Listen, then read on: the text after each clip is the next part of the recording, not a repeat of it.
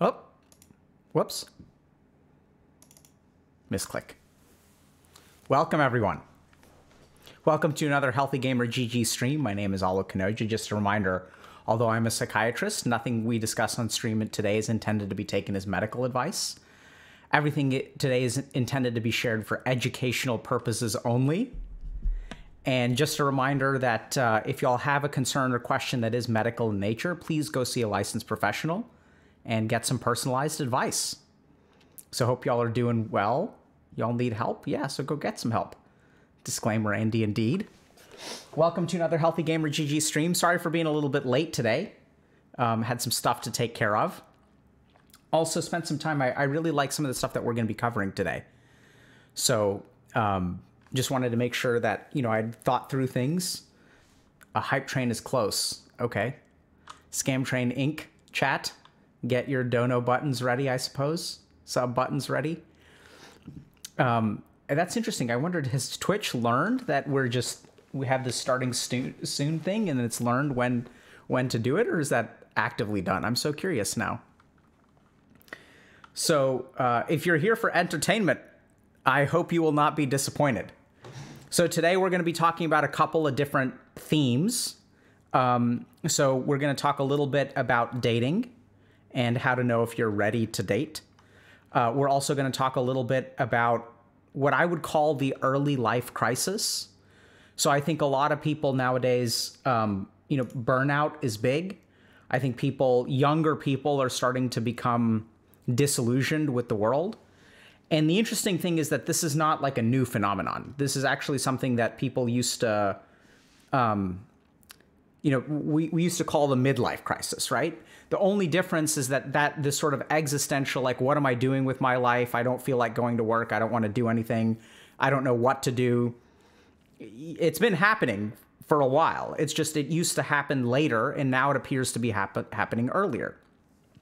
And so today I think we're going to talk a lot about the early life crisis and sort of my experience of it in terms of working as a clinician, as well as like my personal experience. But we're going to try to help y'all understand a little bit about, what is the early life crisis? How does it happen? Why does it happen? What are the factors that contribute to it? And like, what's a general game plan at dealing with it? And, I think we're seeing more and more of these posts because I think we're seeing more and more professional interest here at HG. So to reflect that, I think our community is actually changing as a result. So we have a careers channel in Discord that if these kinds of issues resonate with you, I think our Discord is a great place to, go and share your experiences, talk with other people who are experiencing the same things you are. I think we have a bunch of like freelancers and software devs and other people, just also not those things. So I maybe that's actually a mischaracterization. So if that's, we try to support y'all in multiple ways, right? So we have some services and products and things like that, like coaching and Dr. K's guide and things like that, which I saw a post about earlier, actually, which is kind of funny. Maybe we'll start there. But then we also, have Twitch streams and YouTube and stuff like that. And then lastly, we have our maybe last, but certainly not least, and arguably save the best for last, is our Discord community. So we have a robust community of about 70,000 people that, really support each other a lot. So thank you all very much for being a part of the community and posting things and all that good stuff. So, yeah, let's get started. It's never too early to have a crisis. Wise words. Roswell rat. Right? Spoken like the true rat. It's never too early.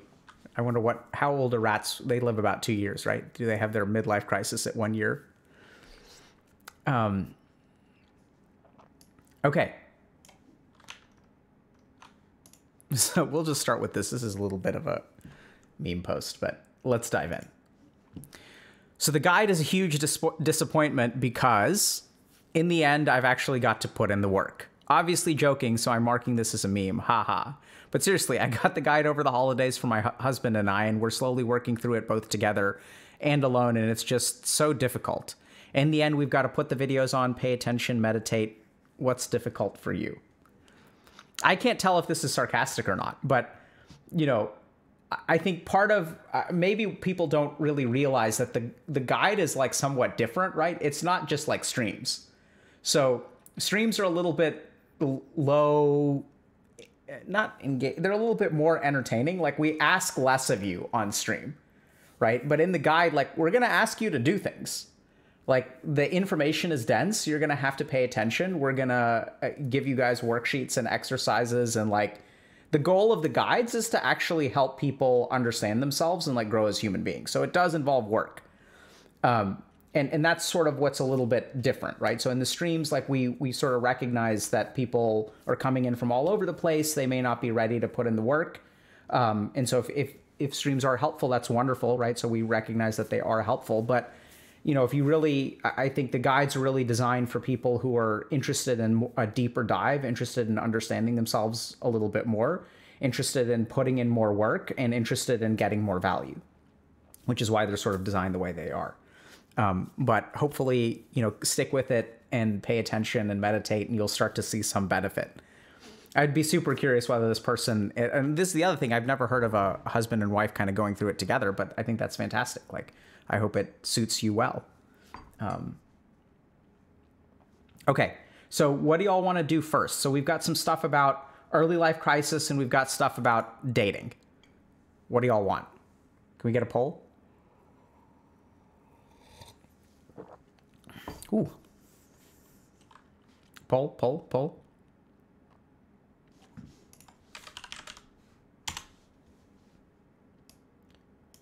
Okay.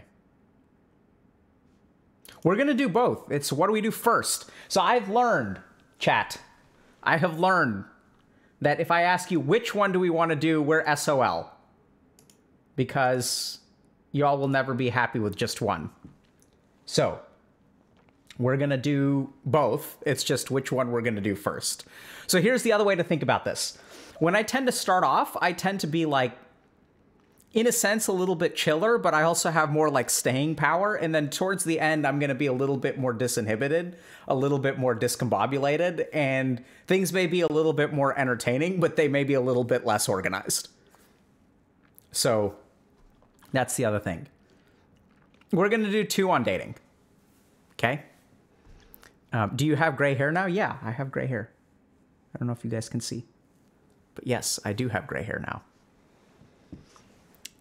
Okay, so it looks like we're doing the early life crisis. Wonderful. I mean, not wonderful that people have the early life crisis, but, you know, I'm glad that y'all... Okay. Let's take a look. Ooh, I wonder if we're going to need it.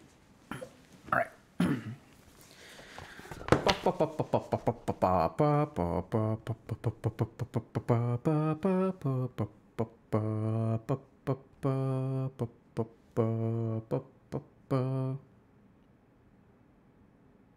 Come on, wireless network. I know you can do it. I know you can connect. I have faith in you, child.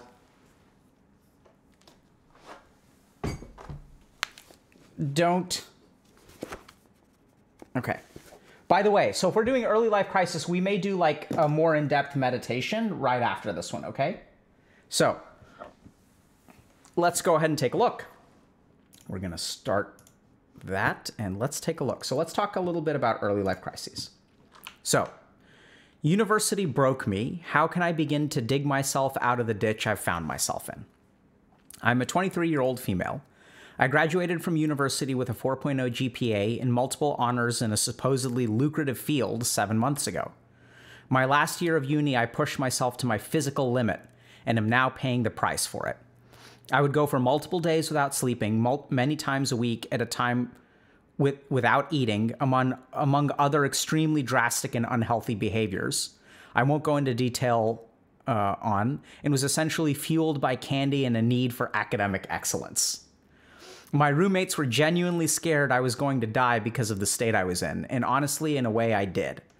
I literally feel like I broke myself both physically and mentally during this year-long self-induced hell. Now, 7 months later, I'm absolutely struggling to stay afloat.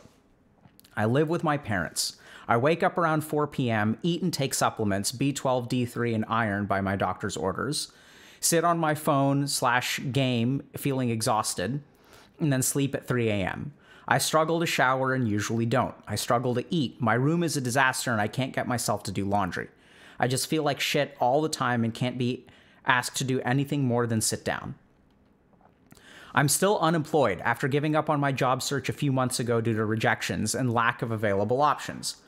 Additionally, as time goes on, I don't want to think about work or using my brain, as it immediately makes me think of my horrible time at university. I feel like I traumatized myself regarding hard work. All I have to show for my academic career is my stress-induced gray hair and horrible skin. And let's not forget a 4.0 with multiple honors, right? I used to have a lot of hobbies and be a very busy person, but attempting them now doesn't bring me any fulfillment.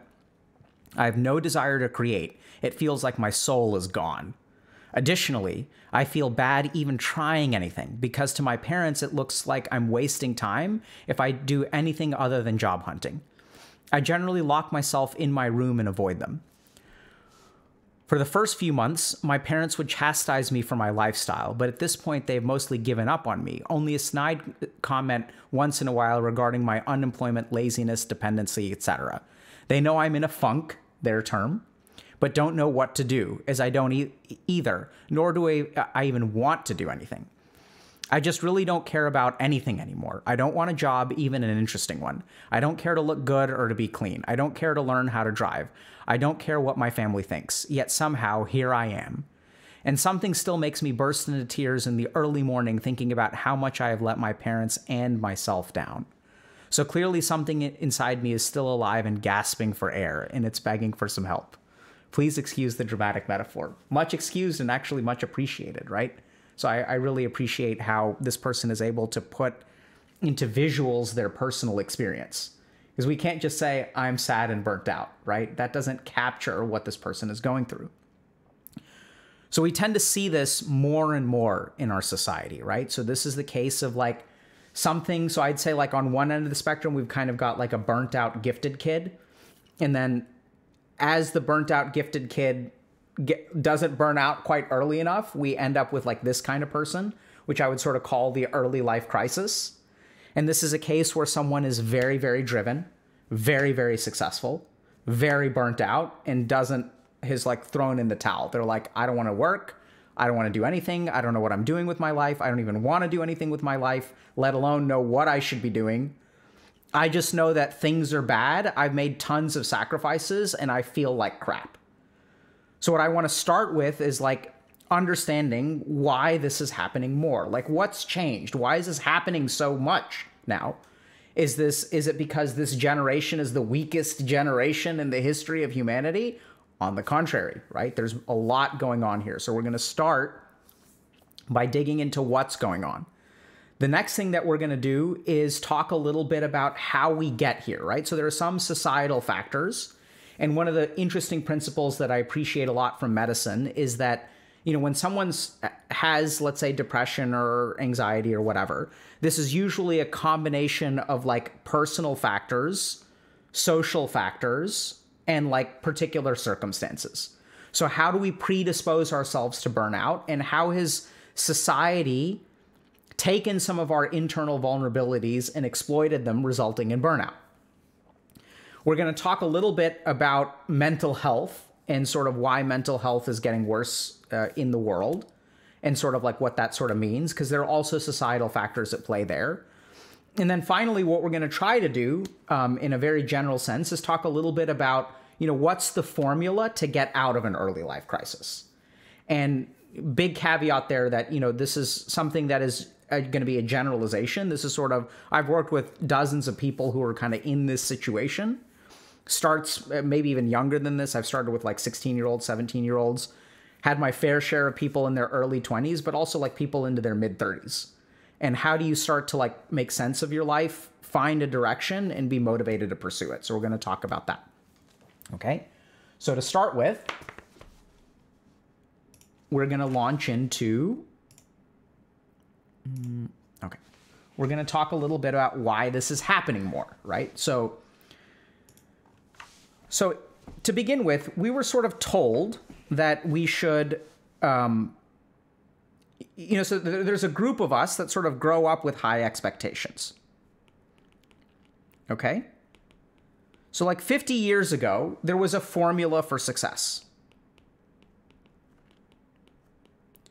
And let's say that formula was to get a bachelor's degree, and then based on a single income,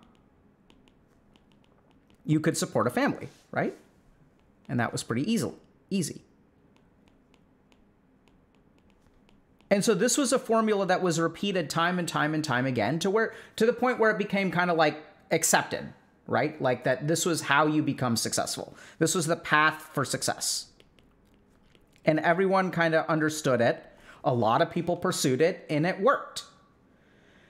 But there's something that's really interesting, that if you kind of look at the formula for success, like the more people do it, the less valuable it becomes. So why was a bachelor's degree like the source of success? It's because like that's how you distinguished yourself, right? So with there's like, let's say 10 people with no degree. And so if you're the one person with a degree, your financial security is like a lot better, right? You're at an advantage. So over time, as people adopted the path of success, what happened with bachelors, right? So everyone started getting bachelors. And so now what's happened is that the baseline now includes 4 years of effort. So the baseline here used to be 0 years. So what we've done is added 4 years of effort to the baseline. And so how do you distinguish yourself now? You go get an MBA, right? Or you get a master's degree. And what's become the norm? What have we seen an explosion of in the last 20 years, right? Everyone wants to get an MBA. So now what we see is tons of positions where it's like, in order to be a school teacher, you need a master's degree in education. So like, which is like, it's not necessarily a bad thing by itself, right? It's awesome that we have more competent teachers who have learned stuff, and there's some value here. Don't get me wrong. Like, so theoretically, people with bachelor's degrees will know more than people who don't have bachelor's degrees. I'm not saying that the MBA is a bad thing, but now what we've got is MBAs are a dime a dozen, right? It's like sort of like something that everyone kind of does. So now what we've done is we've added on 2 years of effort. And this isn't just, I'm using degrees as an example, but we kind of like see this in this person's post, is that they've graduated with a 4.0 with multiple honors, and they're still having trouble getting a job, right? So like it used to be that 4.0 with multiple honors, and like getting a job would be like pretty easy because you had distinguished yourself. But now what's going on is it's not just about degrees, it's about internships. How did you spend your summers, right? Did you intern? It's about networking. Do you go to conferences? Do you have publications? Right? It's about getting honors. A 4.0 isn't enough. So medical schools, for example, like they just don't want someone with a 4.0. They want someone who's well-rounded, who's done research, volunteer work, right? They've worked for Doctors Without Borders, or things like that. Like we want like special people. So what's happening is as the formula for success says this is the bar, we've been raising it. And so now what we're seeing as a result is like people are burnt out. Why? Because to get here, it used to require 0 years of effort, and then it required 4 years of effort, and now it's requiring 6 years of effort, and now it's requiring all this other stuff just to get to the baseline, and you're still having trouble getting a job. So essentially what's happening on a colossal scale in our society is that we are raising the bar of average. And so what this means is that like you have to put in this amount of work that you have to put in is not like decreasing, right? Do you guys get that? Because this is a relative calculation. So, you know, if I practice for 10 hours and someone else practices for 20 hours versus 0 versus 10 hours, even the difference between us is going to be the same, but the total amount of work and effort that our society demands of us has increased. So what I see with 16-year-olds, right? So when I was back in Boston, I had a pretty large patient panel from people who went to like prep schools. So prep schools are another great example of this. So these places like Phillips Exeter, Phillips Andover, Collegiate in New York, all this kind of stuff. Where these are kids that like now to be competitive for college, you have to go to a prep school where you study like 80 hours a week. And this is a high school, right? And so once one prep school starts doing it, the other prep school kids have to keep up because they want to go to Ivy League institutions. They want to go to Harvard. They want to go to Yale. They want to go to Stanford, right? And so like they're pushing themselves more and more and more. People are getting more and more competitive. I know this even from my own residency. So when I applied to residency, you know, like I was a pretty strong applicant, obviously got into a very strong program at Harvard. And then like 4 years later, I'm reviewing applications and holy wow, those candidates blew me out of the water. I once had I was mentoring a student who was an undergrad whose application for medical school was way stronger than my application for residency. She like hadn't even gone through medical school and had accomplished more as a researcher and volunteer work and all this kind of stuff than I had like after medical school, right? So what's happening in our society is that we're demanding more and more of people. We're demanding more. We're raising the bar. And as a result, people like a total amount of work that people are investing is increasing. Okay. So this is not just, yeah. So that's the first thing to understand. So this is one of the key reasons. This is what I've seen in terms of burnout. So as more and more kids come into my office, like I see this more and more college students, undergrads at, even high schoolers at prep schools, high schoolers at like magnet schools, whatever the other kinds of experimental schools are. You know, we're seeing this just more and more. So what are the personal elements that capitalize, or what are the personal vulnerabilities that open you up to this kind of like societal problem, okay? So the first thing that I see in a lot of early life crisis is pressure from parents or society, or immediate social circle is another way to put it. It doesn't have to be your parents, right? This is where and we kind of see this tone from the parents where the parents have no idea how to understand what this person is going through. So just call it a funk, right? Do y'all get how? So let's just look at this for a second. So the parents call this a funk, right? But listen to this experience. I just don't care anymore. I don't want a job, even an interesting one. I don't care to look good or to be clean. I don't care to learn how to drive. I don't care what my family thinks. Something inside me bursts into tears in the early morning thinking about how much I've let my parents and myself down. So clearly something inside me is still alive and gasping for air, and it's begging for help. And the parents are like, it's a funk. This, dear audience, is not a funk, right? So I don't blame, I know it sounds like I'm blaming the parents, but what I'm really pointing out here is the lack of sophistication of vocabulary and understanding of what this person's experience is, right? So what's the solution to a funk? I don't know. You just wait until people get out of it, right? That's the strategy. Let's just wait until she gets out of it. Because a funk implies some kind of weird temporary thing. I'm just in a funk. There is no solution to a funk. And so this is why problems are getting perpetuated, right? Because no one is being critical about what's going on here. What is this person's needs? What are their challenges? How can we support them? It's a funk. So we're just going to kind of AFK and wait until it fixes itself, right? Which is actually not a bad plan when it comes to parenting. I mean, that's most of parenting, to be honest. But I think this is kind of like a really important point, which is that, you know, there's a lot of stuff going on here in terms of like letting yourself down, letting your parents down, like your parents kind of nagging you, and then they stop nagging you. And then once they stop nagging you, that's when you actually like really feel bad, because that's when they've given up on you, right? They've like written you off as like hopeless. And so like any way you look at it, like the parents, like whether they nag you or don't nag you, whether they push you or don't push you, like either one is going to screw you over even more, make you feel worse about yourself.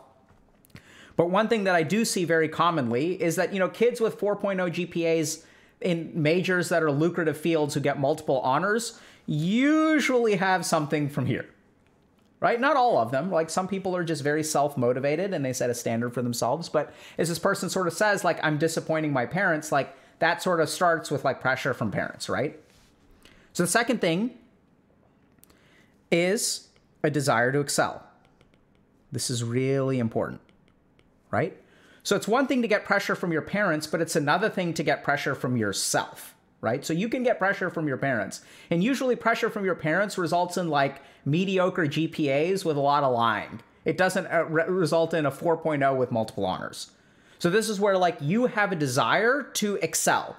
And now what's happening is that this desire to excel in an old society would have been enough with a bachelor's degree, right? Or maybe enough to be an MBA, but that's not enough for you.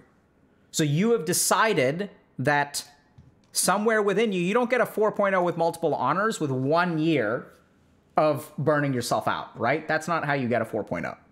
You can't not eat and not sleep for 1 year and wind up with a 4.0. This is a 4-year endeavor, right? And this is a commitment to excellence. So 4.0 with multiple honors means like, you know, like you did awesome. You did far outperformed all of your classmates. And so there's an internal desire to excel, which when combined with a society which says, by the way, in order to excel, in order to excel, the price for success is now your like physical and mental well-being. It used to be 40 hours a week. Now it's like 80 hours a week. We've upped the cost. There's inflation of effort in order to satisfy the desire to excel. Okay?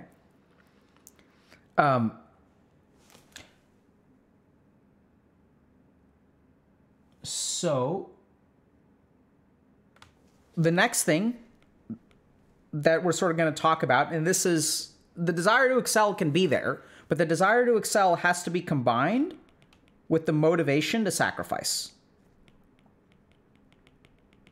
Right? And this is what this person did. So like, here's the price for excellence. It's 80 hours a week. And by the way, you have to like be willing to give up certain things. So when we look at burnout, a big part of that is if you guys saw our last interview where we talked to someone who was burnt out from 4 different jobs, what we sort of noticed is that there's like a tendency and a motivation to sacrifice. Like I'll pay whatever price it gets.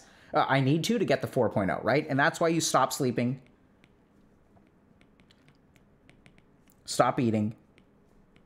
And this isn't necessarily a bad thing, right? None of these things are bad. The key thing is this, plus the way that society has changed, is what leads to the recipe for disaster and burnout, right? So this is where like society is kind of changing. I'll give you guys just a couple of examples of this, okay? So about 3 years ago, I worked with a fair number of NFL players. And for those of you that are outside of the United States, like there's this thing called American football. And so American football is probably the largest sport in America. And the thing about being a professional NFL player is that like it was maybe a 6-hour-a-day job. Okay? And that's just because like you can't physically exercise for like more than like 4 to 6 hours a day. Okay? And it's just not, so there's like constraints on what you can physically do. Okay? And so as a result, like NFL players that like I would talk to them, you know, how much do you practice? What do you do? Okay, we do this. We have like this meeting, like the coach talks to us, you know, like I'll exercise for this much. We have this many hours of practice. We have this kind of like scrim kind of stuff going on. Like, you know, there's only so much you can do because of the physical limits of the human body. So in the past 2 years, I've worked with pro esports athletes. 3 years. let's say. And does anyone know? So these guys practice for 6 hours a day, maybe 5 to 6 days per week. Do y'all know how much a pro esports athlete practices per day? Oh, 14 is at the lower end, my friends. So we're talking like 14 to 20 hour days. 6 to 7 days a week. Right? So I think like if you look at what it takes to be a professional athlete in a physical sport and what it takes to be a professional athlete in an esport, so I recognize that this statement is going to be like somewhat controversial. It just takes more in esports, right? And I'm not talking about like that. This is the only comparison I'm making, but I think it's a pretty fair one, is that in order to succeed in esports, you need to work for 16 hours a day on average. On average, 6 to 7 days a week. That's what it takes. So if we want to talk about effort inflation and how society is changing, here's example number one, right? So the world is changing. Here's the second thing. So just to give you guys another example. So I have a client who's in the film industry. And what they told me is that like they have to respond to emails within an hour. So if someone is like looking for, to fill a particular role for a commercial or whatever, right? And like as an agent, if you get a query and you do not respond within an hour, the job will be gone.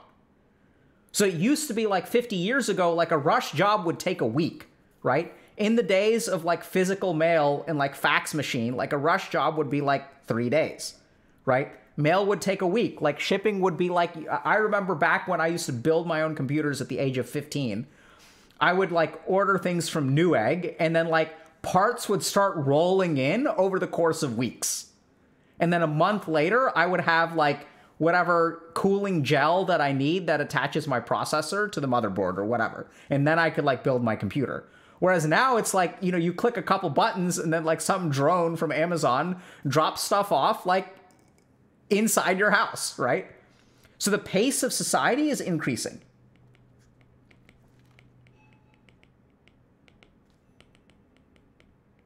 Okay? And so what this results in is like bad for our mental health.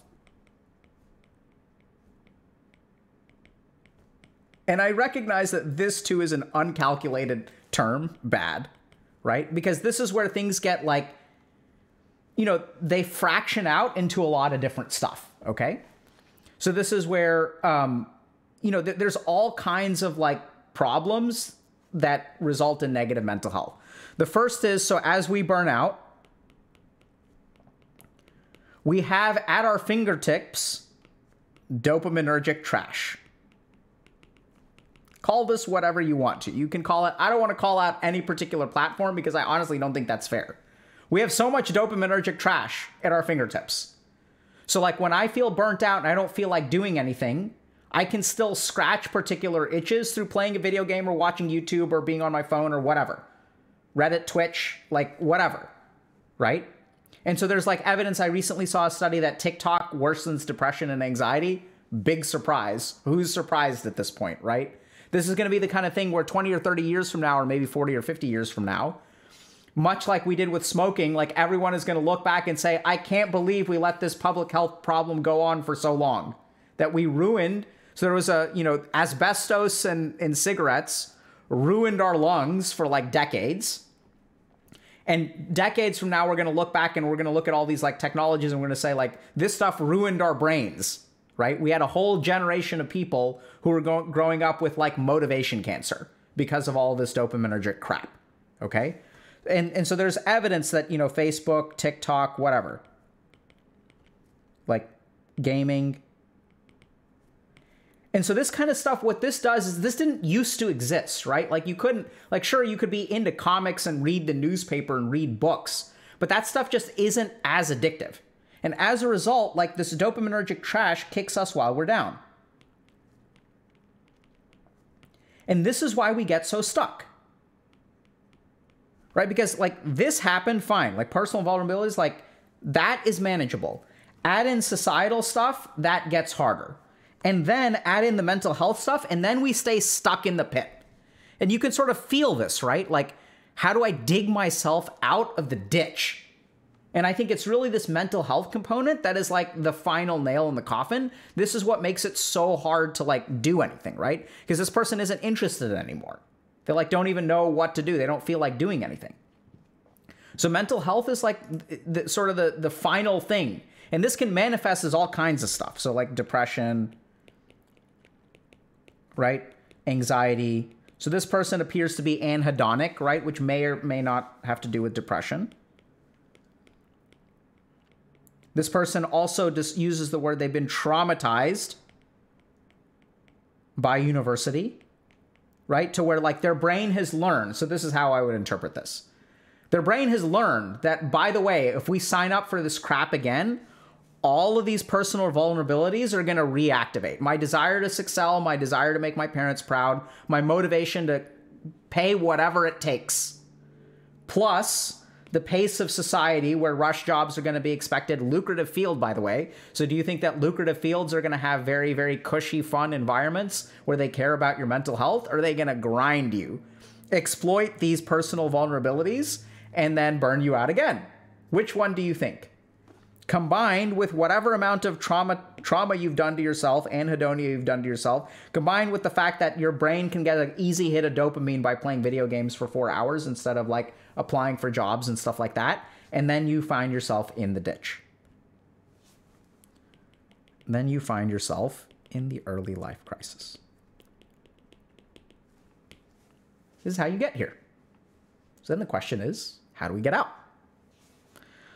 So the first thing you've got to do is cleanse your debuffs.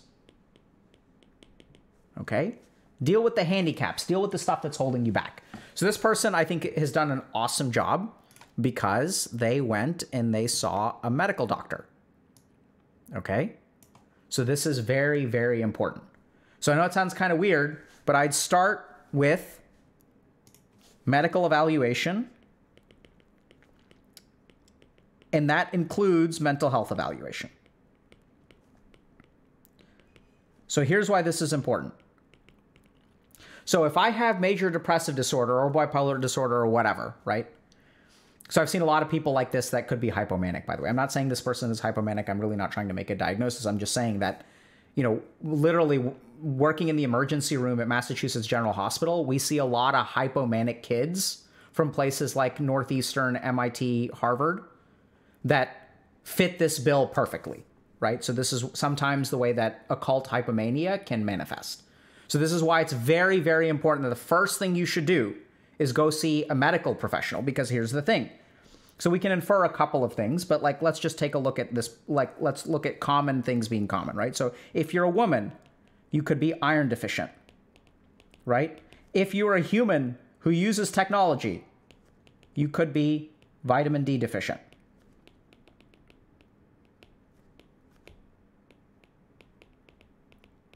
Right?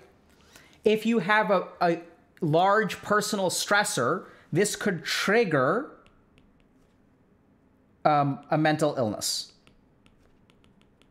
So what do I mean by trigger? So there's evidence that, for example, like we have genetic predispositions towards particular mental illnesses, and that certain life circumstances or other events can cause that vulnerability to manifest as an illness. So a good example of this is there's a lot of research that shows that people with schizophrenia or who have a high risk of schizophrenia can trigger the activity of their schizophrenia through marijuana use or other kinds of substance use. Now, there's a lot of debate within the community. I don't think we have a clear answer because we can't really do trials on this sort of thing. Is the marijuana, it's unlikely that the marijuana is by itself causing schizophrenia, although that's an option. But the best argument that I've heard from the most knowledgeable experts in schizophrenia that I've talked to basically believe that if you are going to get schizophrenia, using pot will cause you to get it earlier and will actually cause more damage, because the earlier you get your schizophrenia manifests, the harder it is to like do things. So if schizophrenia manifests in high school, it's like harder to study, harder to get into college. And if you haven't gone to college, then, you know, it's going to, like, the rest of your life is going to be harder, etc. So all these kinds of early life stressors can trigger mental illnesses, which in turn means that you should get a mental health evaluation to get treatment for depression.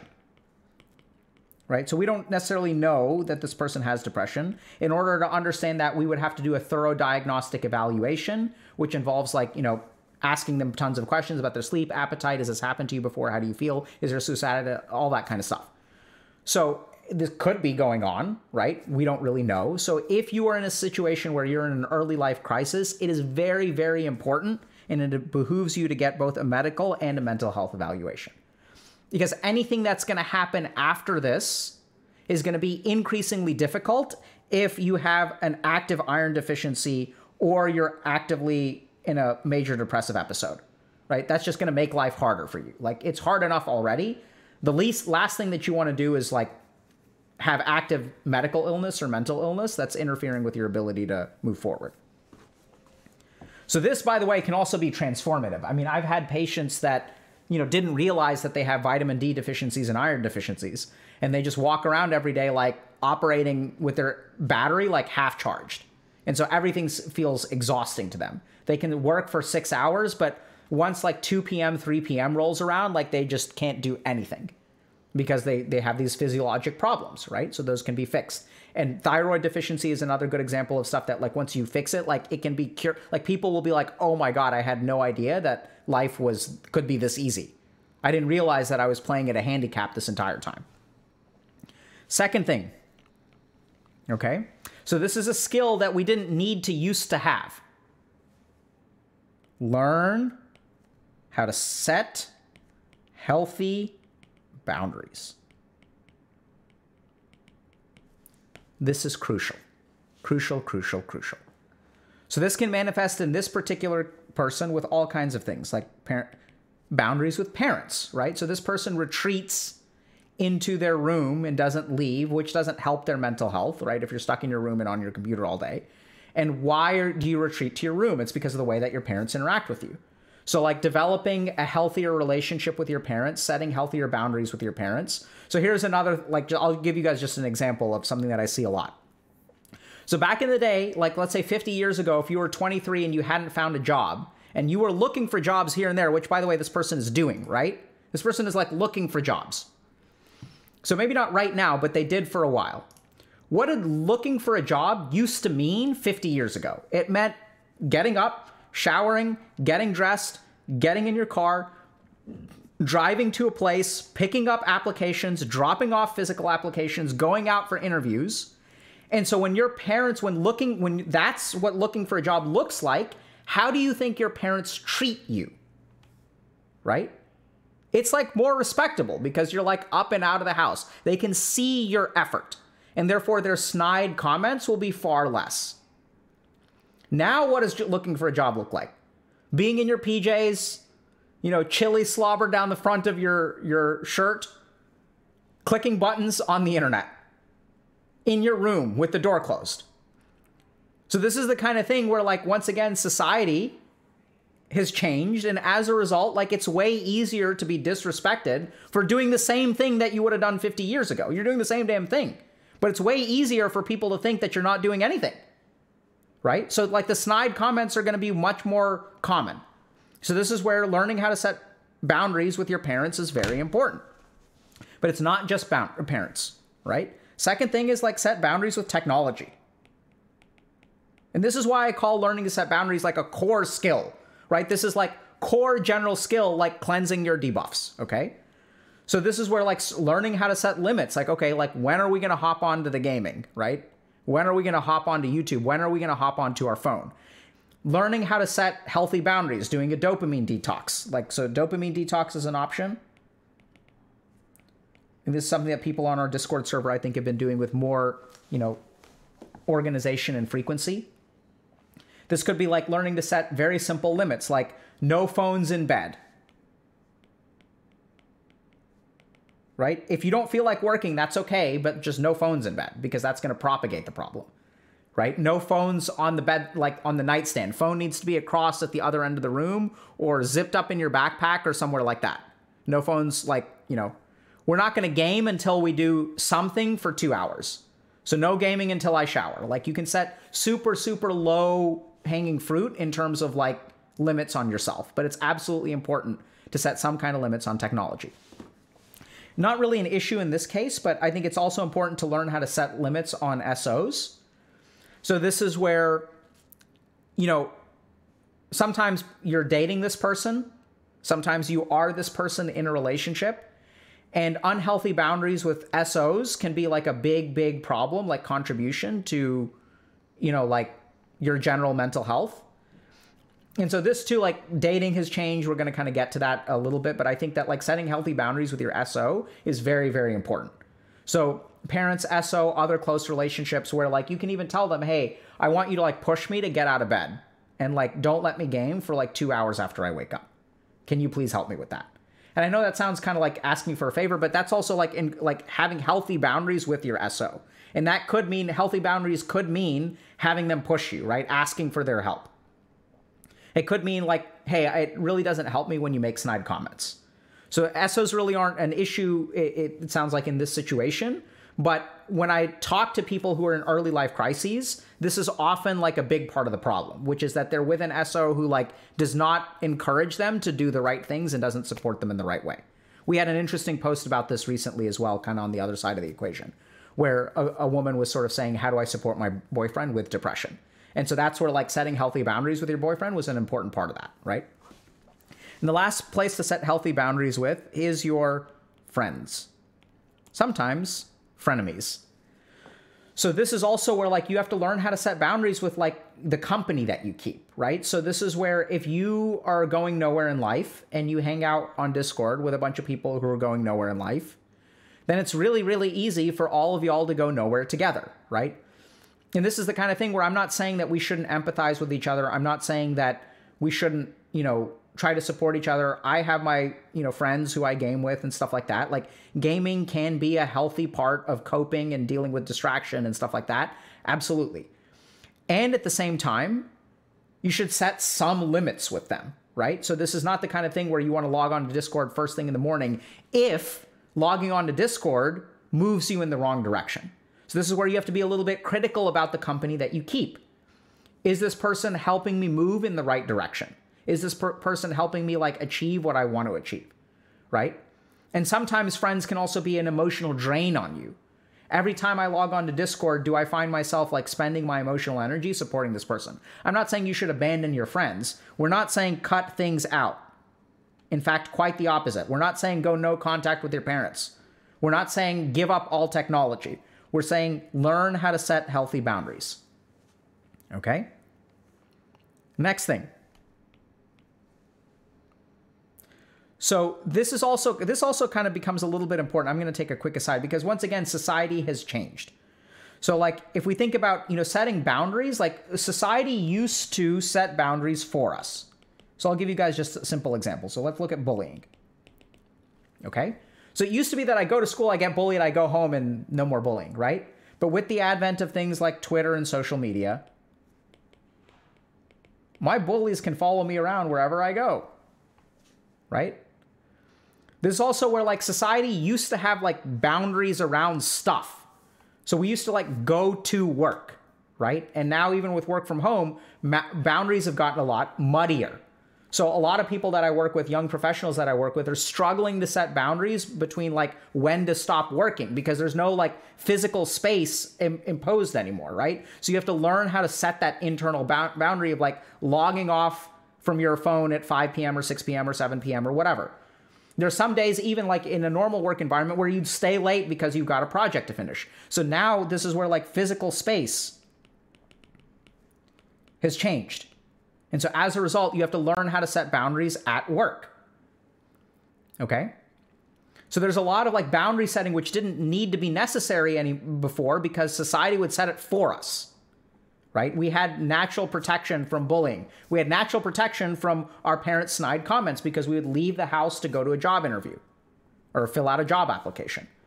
We had physical space between work and home, and that's all changing. So as a result, we have to adapt with these circumstances, right? We have to adapt to accommodate for these kinds of things. Last thing is figure out what you want. And I know this makes it sound like just do it, but let's talk about this, okay? So then when I say something like this, people are like, how on earth do I do that? This feels so hard, right? And let's like think about that for a second. Why does it feel so hard to figure out what you want? That's because society has made it so that we didn't have to do that before, right? So like in the old days, I mean, this is still prevalent in India now, but like, let's just use the example of the caste system in India. So like, 100 years ago or 1,000 years ago, like figuring out what you wanted was irrelevant because society told you, hey, do this based on your caste. This is what you're going to do. And you can't, that's your option. There's no options, right? The formula was laid out. And even in terms of what we were talking about earlier with this stuff, right? This formula was laid out. And like, why is this? So like society used to have formulas laid out for us. So what that means, so the formula was laid out, a bunch of people followed the formula and they did fine, right? This is why like the baby boomers don't understand us. And in turn, because we don't understand them, because the world they grew up in was just different, where the formulas they followed worked, right? They don't work for us anymore. And so this is why it feels so hard, because we were never taught, as like in the history of humanity, we have never had as much freedom and confusion about what to do as we have now. We never had to figure things out as people on the order of magnitude that we have to now. Do I go to college? Do I not go to college? Do I major in something? Do I not major in something? Do I work as a freelancer? Do I work as an entrepreneur? Do I move into content creation? Do I start a YouTube channel? How many hours a day do I spend in my job? How many hours a day do I spend working on my YouTube channel? Is my YouTube channel going to bring me revenue? Can I stream on Twitch? Can I become a TikTok personality? If I want to become a content creator, which platform do I pick? Do I run for politics? Someone in my personal life ran for student body president of a major university and won. And they're a complete introvert. All of their campaigning was online. They sat at a computer the whole time. They never met a single student, and they still won. So the world is changing. And the world has traditionally given us a formula to follow. And this is why it feels so hard, because even this person's parents don't know what to do, right? They're like, it's a funk. They don't know what to call it. They don't understand what's going on. They're like, I'll just wait around until it gets better. I don't know. Just wait until it gets better. So figuring things out is not a skill that we have been taught. As a society, it's not like generally how we approach things, right? There's a formula and you follow the formula. So we are a formulaic society. And we are a generation of people who needs to figure things out, growing up in a society that is formulaic. And this is the problem. So this is why figuring things out feels hard. So this is where I'll give you guys just a little bit of a, tip on how to approach this. So this is where like going to therapy is very helpful. So that can help with some of this stuff. Coaching can also help with this kind of stuff. This is closer to the kind of stuff that we do in coaching, which is that we help people sort of figure out like what they want from life, right? It's about like figuring out what you want, what motivates you, how to accomplish your hopes and dreams, how to figure out what your hopes and dreams are. So I'll give you guys just one example of something that we train our coaches in. This is something called the drive matrix. So there's shoulds, wants, duties, and values. So as a human being, what motivates you to act? Like what quadrant are you operating from? And so a lot of us, what we'll do is we'll operate from like this half, right? Things that we should do, like get a 4.0. Things that we want to do, like play video games. We don't operate from what we care about. We operate from what we should do. And why is that? It's because society has told it, like the formulaic society operates from here, right? The self-driven society needs to start operating from here. So this is just like a simple thing that we'll teach our coaches, which is like when someone comes in the door, I don't think most people think about this, right? They don't really think about what motivates them. And this is why motivation is gone, because if you're motivated by one of these quadrants in particular, and then that quadrant fails you, then you don't know how to find motivation elsewhere. So the process of coaching is sort of doing this introspective work to try to figure out, okay, what do you care about? Because once you start moving towards what you care about, once you start moving towards what you feel responsible for, that will actually inspire you to work despite the fact that things don't go your way. So this is where the concept of Dharma comes in, right? So Dharma is that which allows you to do the hard thing gladly. So I don't want to be shot, but I can absolutely take a bullet for one of my kids. And why? It's like this outcome is the same, like pain and death. But one of them motivates me to do it very, very clearly, and that's Dharma. So what we need to start doing is operating from these two quadrants. And so that involves like a introspective process, which starts with this. Okay? How much I have let myself down and let my parents down. So this is where we're going to go, like, we're going to start asking why. Okay? So let parents down. Let myself down. So you need to ask yourself, why? Like, how did you let yourself down? Where did you come up with the expectations for yourself? Where did your parents come up with their expectations from you? Do you actually, when you think about it critically, do you agree with those expectations or not agree with those expectations? Where do you develop a standard for how you should behave? Where did you decide, or why did you decide that not sleeping and not eating is worth a 4.0? Right? These are the kinds of deep introspective questions that you need to be asking yourself. Like, what actually drives this human being forward? And as you go through that process, what you're going to do is develop a new standard.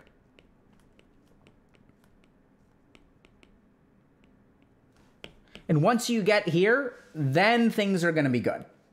Because now you've developed a standard that is not based on an archaic formula, but is based on introspection, is personalized to you. And that's a standard that was developed by you, right? You're the one who's invested in it. You're the one who came up with it. You've decided, okay, how much am I willing to work? I want a 4.0, sure. But I'm not willing to sacrifice more than 1 hour of sleep a day. So I'm going to sleep a minimum of 7 hours a day. And I'm going to eat 2 square meals a day. Maybe not 3. I can give up 1 meal. That's totally fine. This is the price that I'm willing to pay. And this is the goal that I want. And oftentimes what that means is sacrifice on the other side, right? If that means a 3.5, that's totally fine. Now I've set a boundary with myself that I'm not willing to sacrifice my mental health, my physical health for the sake of a number on a transcript. And if that means that employers don't like me for having a 4.0 instead of having, if I need a 4.0 and I'm not going to get the job, so be it. Because so far what's happening is we're all living to a standard that is not our own. Like, why is a 4.0 important? I'm not hearing anything about what this person learned or how much they enjoyed it or how they're looking forward to things. It's just living to an external standard, what my parents want, what the school wants, what I believe employers want, right? So you have to develop a standard to live by for yourself. Because the formulas just don't work anymore. Like, I'm not saying that living to a formula is inherently bad. There are lots of advantages to it. There's a reason why it's worked for the majority of human history, right? Like, generally speaking, we've had a functioning society and things have moved forward. And yet now society is changing, right? And this is a big part of it, is that the formula just doesn't work. So we can't rely on formulaic solutions anymore. And so what we have to do is, like, be more self-directed. And it's harder. It's very hard. We'll talk about that in a second. So in conclusion, you know, this is a case or situation of someone who is in an early life crisis. And how do we get to an early life crisis? Well, it starts with certain personal vulnerabilities, right? The desire to excel, the motivation to sacrifice. When we take those personal vulnerabilities and we stick us in a society that has increasing amounts of objective input for less output, right? So like other examples of this is, how many hours do you need to work at minimum wage to pay for college? How many hours do you need to work to buy a home? So what we're seeing is an inflation of effort. So when you take someone who's motivated to sacrifice and wants to be the best, plus an inflation of effort and the limitations of the human body, what you end up with is burnout and an early life crisis. The way to get through that, first of all, is to make sure that there's nothing medically or mentally going on, right? So if you've got a physical or mental manifestation of illness, those need to be absolutely treated, because it's going to be like if you're like addicted to marijuana or addicted to alcohol or something like that, and you're trying to get out of this ditch, it's going to be very hard. So you got to get sober, got to get healthy. Next thing is to start thinking a little bit about how to set boundaries. How to set boundaries with yourself, how to set boundaries with technology, because technology is just going to kick you while you're down, right? How to set boundaries with parents, significant others, friends, with potential employers. How to set boundaries with yourself.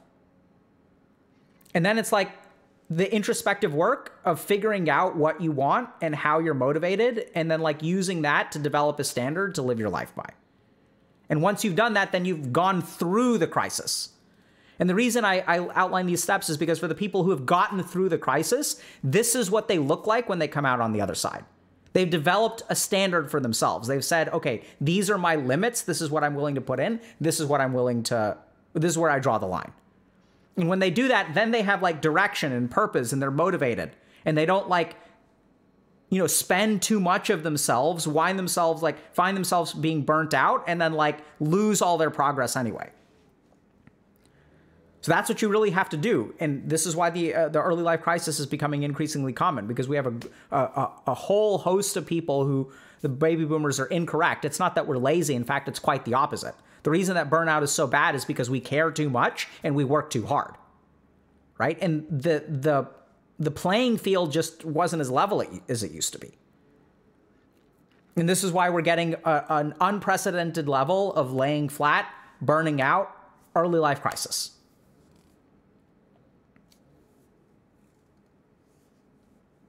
Questions? That was 51 minutes. Wow. Okay. I wanted to keep it shorter, but oh well.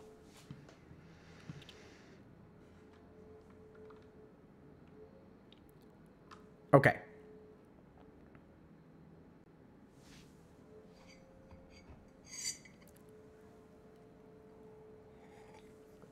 Someone's asking me what was my biggest ditch. I mean, so like I was in basically the same ditch. You could say objectively in some ways I was in a worse ditch, because my GPA was a 2.5 when I finished college, right? So like, I mean, my worst ditch was probably when I was 19 years old, had like a 1.0 GPA, was a second year freshman in college, right? I would shower every day, but would spend most of my days just in front of technology, like shirking my responsibilities, lying to my parents, all that kind of stuff, not knowing what I wanted to do in life, feeling paralyzed to do anything. Like I understood that I should study, like I needed to study, I needed to bring my GPA up.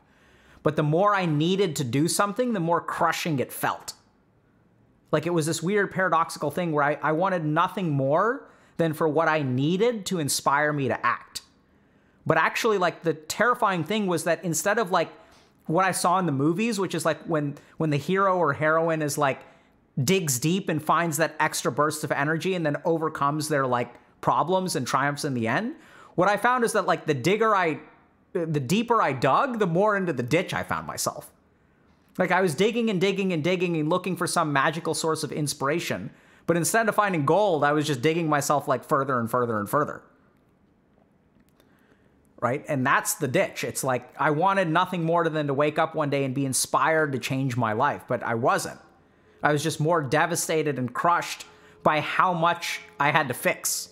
And every day that I went by, I needed to fix more because I've fallen more behind.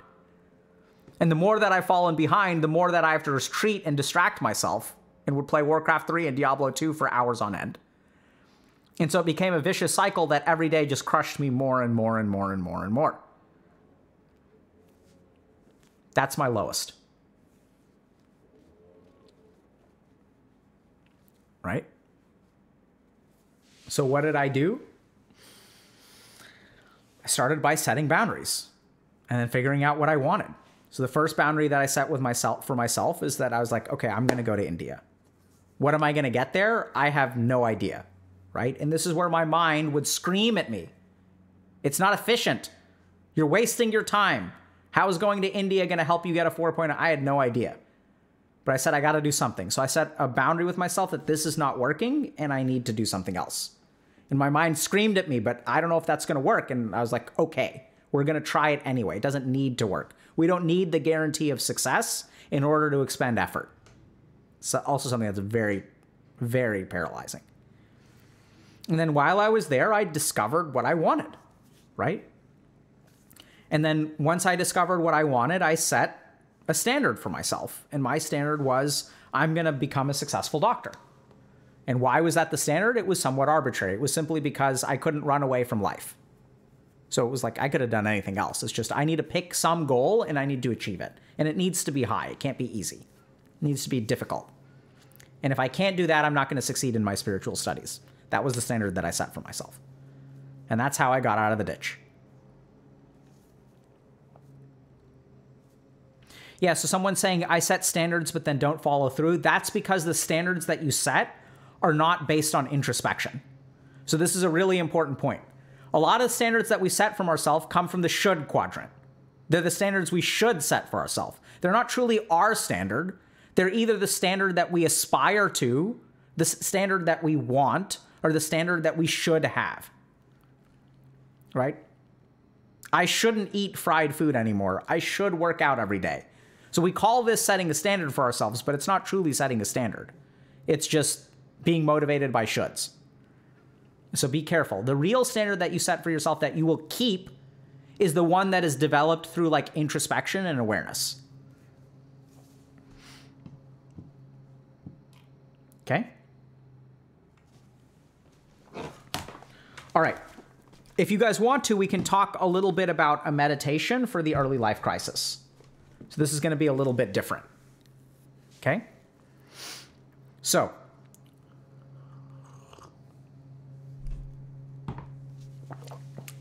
people who, watched the segment on the early life crisis are going to be confused by step 3, which is, how do I figure things out, right? Like, because we don't know how to do that. All we know how to do is follow formulas because that's what our parents did. And that's what their parents did, and that's what their parents did. So society has grown up with formulas, right? Like, it's like you get a job. The concept of a job is a formula. Y'all get that? It's like you have a set degree of duties. Like, you go into a place, they say, do these 5 things, and then we will pay you this amount of money. It's all formulaic. So how do I figure things out? How do I figure out what I want? It's a very common question. Good one, right? So the answer is awareness. Awareness is what we lack. We all live on autopilot, and we lack awareness.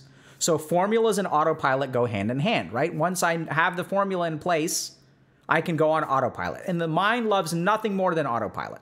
So this is one thing you have to understand about the mind. So if you have a choice between brushing your teeth with your dominant hand or your non-dominant hand, right? Let's assume that most people are right-hand dominant. Which one is your mind going to prefer? It prefers the dominant hand. Why is that? Because the non-dominant hand is harder. What makes the non-dominant hand harder? It's because you can't do it on autopilot. It requires awareness and effort. Okay?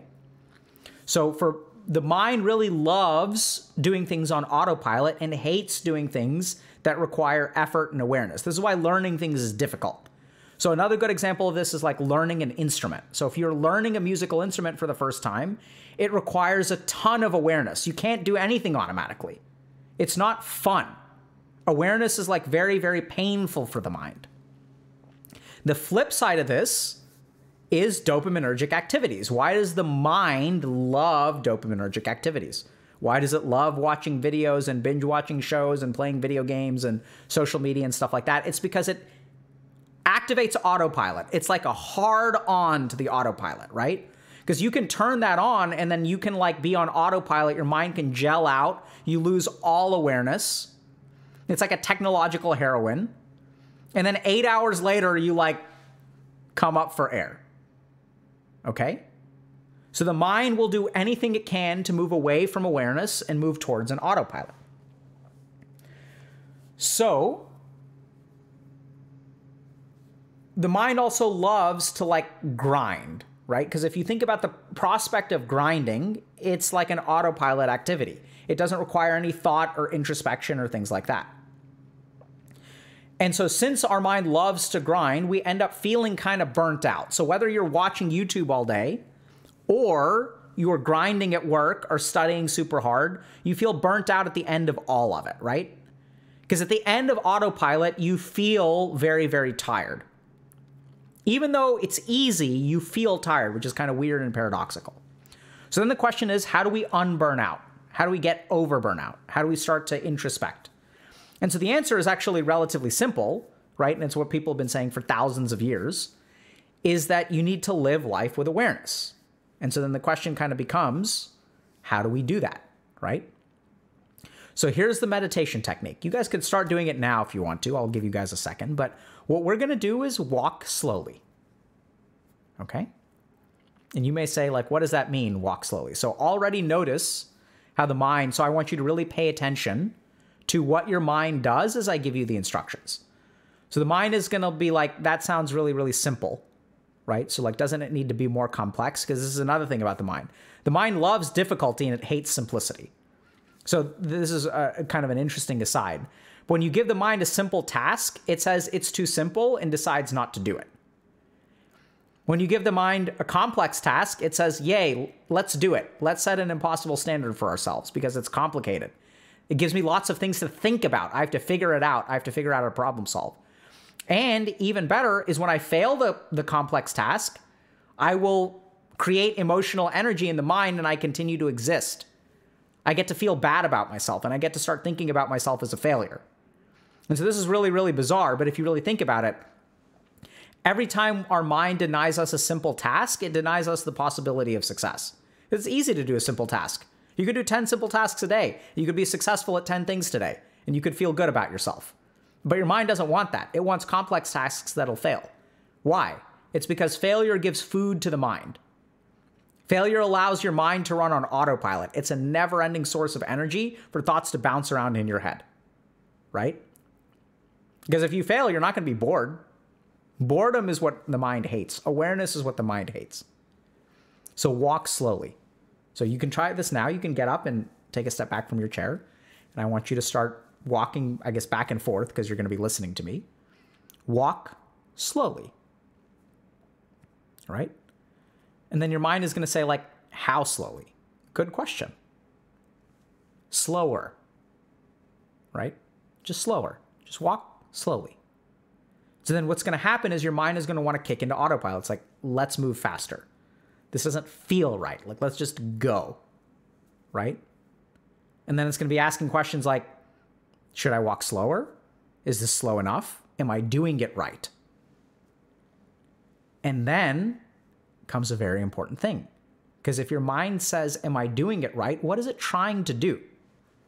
If you say yes, then it's like, cool, we figured this out. Autopilot on. No more awareness necessary. Right? The mind is struggling to move away from awareness into autopilot. And so I want you to walk slower. And just walk slowly, just walk with awareness, slowly. And then you should say, okay, should I walk as slow as possible? And that too is the mind's desire to figure out what autopilot looks like. So walk slowly. And then the mind may do all kinds of things. It's going to be like, you look like an idiot, right? So you can go for a walk and you can walk slowly in public. And then your mind will rebel against all of that stuff. It's like, you're just walking slowly.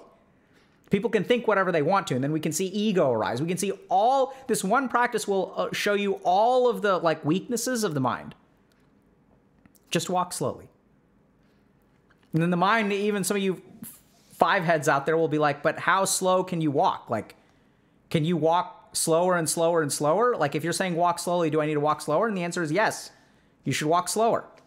They're like, but I can go even slower and slower and slower and slower and slower. And then at some point, won't I stop moving? I'll be like, yes, you will stop moving, but you should still be walking. So you won't ever truly stop moving, but it'll look like you've stopped moving. And then you'll understand, like, you'll be a Zen master, because at that point, you've discovered how to walk without moving. right? And once you learn that, then you'll be enlightened. GG.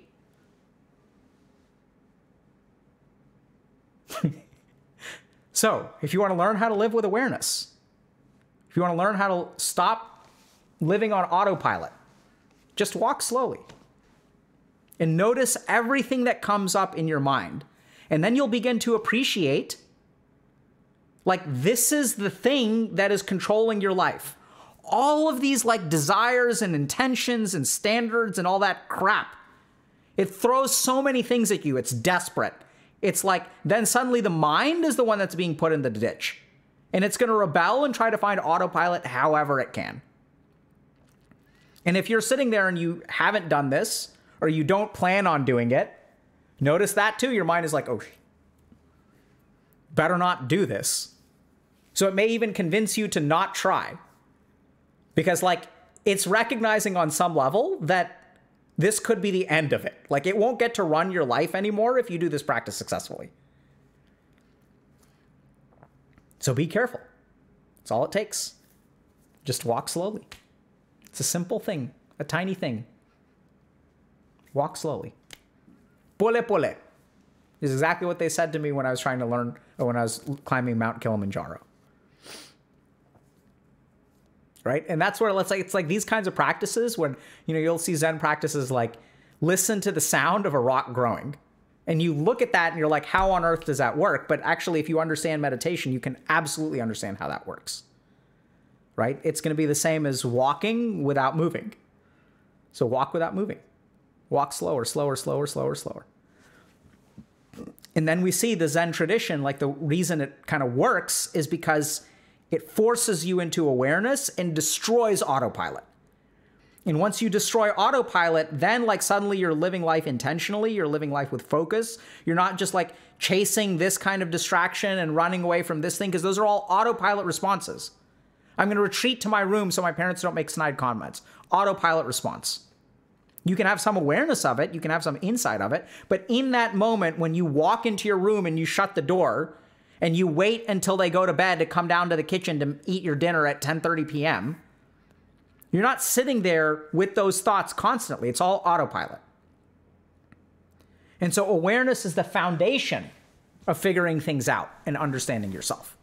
Right? We got to collect data. We got to like see what it is. And then once you start doing that, you'll break out of the autopilot.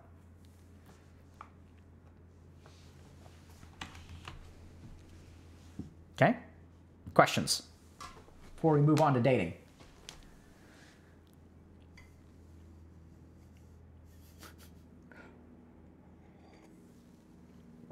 Can you show us how to apply it to situations in life? No.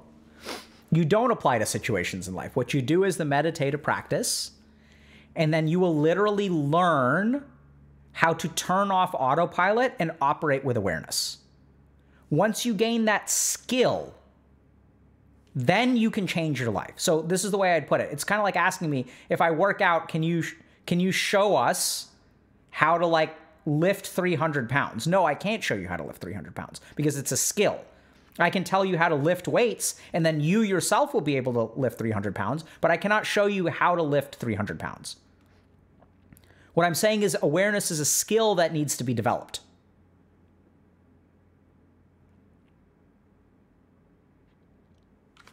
Can awareness make you feel bad? No. Awareness can be aware of your bad feelings. Okay? I know it's tricky, but no. Generally speaking, not really. Awareness can only show you what already is. It doesn't create anything, right? It's just an observation.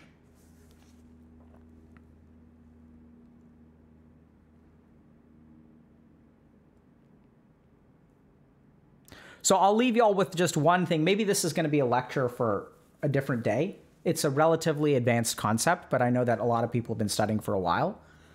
So, we've talked about the different parts of the mind. So there's manas, which is your emotional mind, buddhi, which is intellect, chitta, which is your unconscious or the storehouse of the mind that stores your samskars or memory impressions. When Patanjali says yoga chitta vrutta nirodha, he's describing enlightenment. And what he says is that yoga or enlightenment, union, yuj, is the achievement of cessations of the fluctuation of the chitta. So this oftentimes gets translated as enlightenment is the cessation of fluctuations of the mind. Okay? Oftentimes how it gets translated.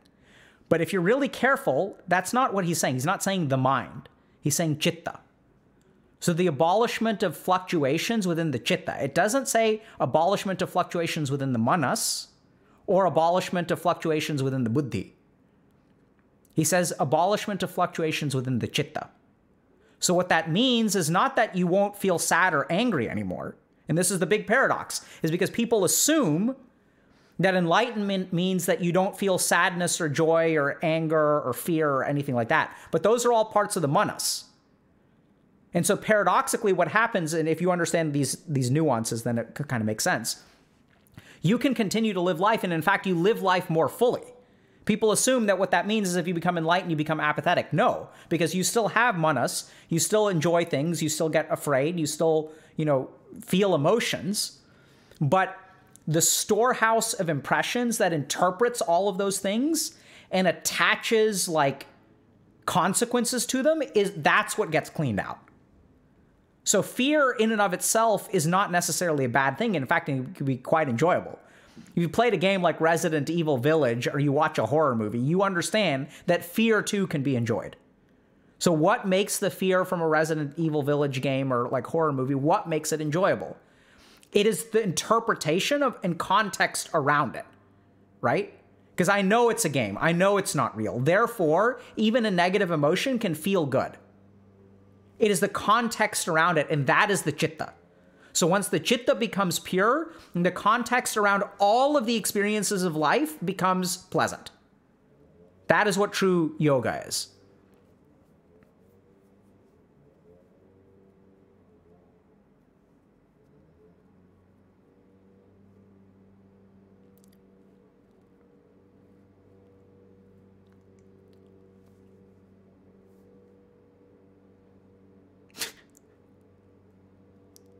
So I don't know if people understood that or not, but like, that's the challenge that we face,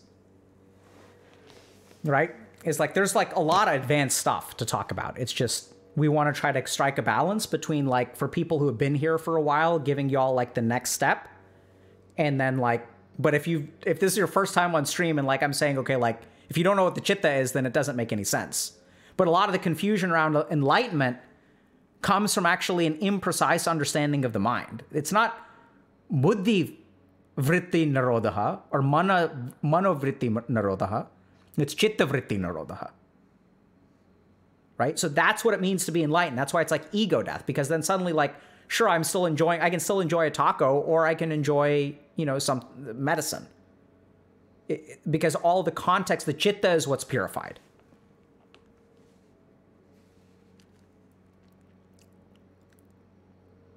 Yeah, so when Adon FJ is saying detachment from the context, I would say, is perfect, right? And so that now you begin to see if you're detached from the context, then you can act with complete freedom. So I can go on a date and like not worry about whether the person likes me or not, doesn't like me, right? I can enjoy the date. The date can be pleasant or it can be unpleasant. But like, to me, it's like an unpleasant date, so I'm just not going to do it again. But I don't leave the date with all the context. Being like, oh my God, I did such a bad job at dating. Oh my God, like the date was a mess and it's my fault. That's the context that your mind adds. That's the vritti, which is created in the chitta. That's what needs to be purified through the practice of yoga. Not the experience of the date. You can still experience crappy dates. It's just all the crap you attach to it, which is the source of our suffering. And if you really if you pay attention to experience, you'll realize this, that like, you can have unpleasant experiences which you won't gravitate towards, but they won't cause too much suffering. Like, I'll give you guys just a simple example. Sometimes when I'm driving home, I have to stop for gas, right? And if we technically think about it, like stopping for gas is an inconvenience. It costs me money.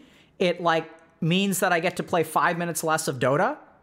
Like, it's a purely negative experience, objectively.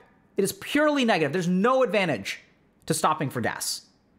And yet, why aren't we bent out of shape that thousands of human beings like stop for gas, or millions of human beings stop for gas all the time? It's because of our attachments to it, right? It's just like, whatever. I have to do it. So be it. Kind of sucks. Let me just move on with my life. Get a Tesla, sure. So now there's some people with Teslas.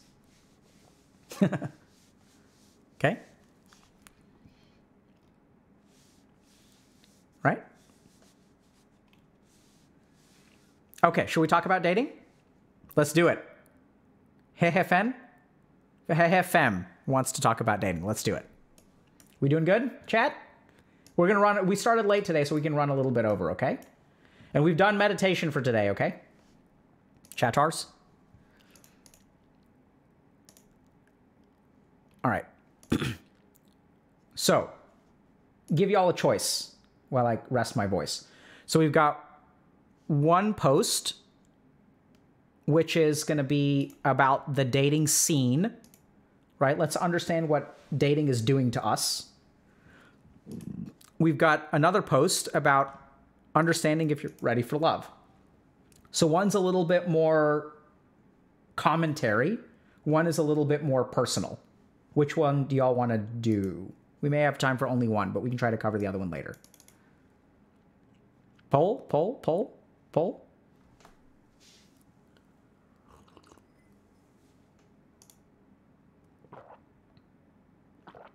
Are you ready for love?